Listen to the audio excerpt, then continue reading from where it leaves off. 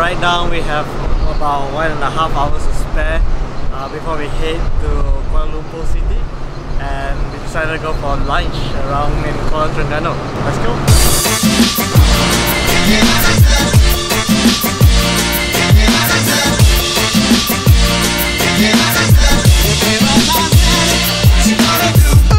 This is the Pudu station. Pudu, telur masi, timun, and other ulams.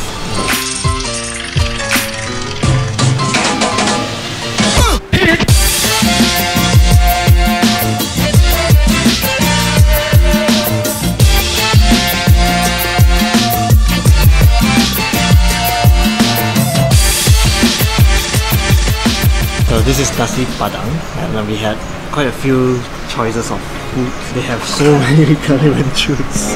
I'm gonna dig in the fish first and hear how crispy it is. Oh my god, I'm excited for the other dishes now.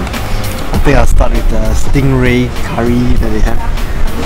The meat is very soft. Take the whole piece and get some gravy onto my rice.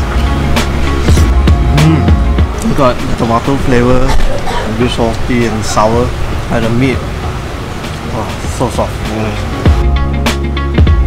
The stingray has that little soft bone that they have. You eat it together, it's very crunchy.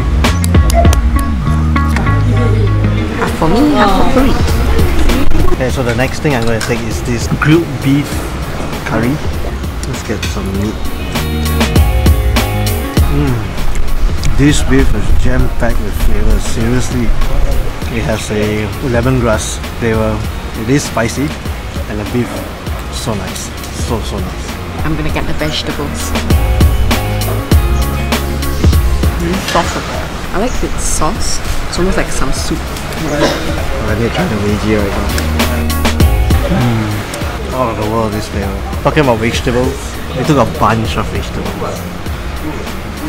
This is ulam.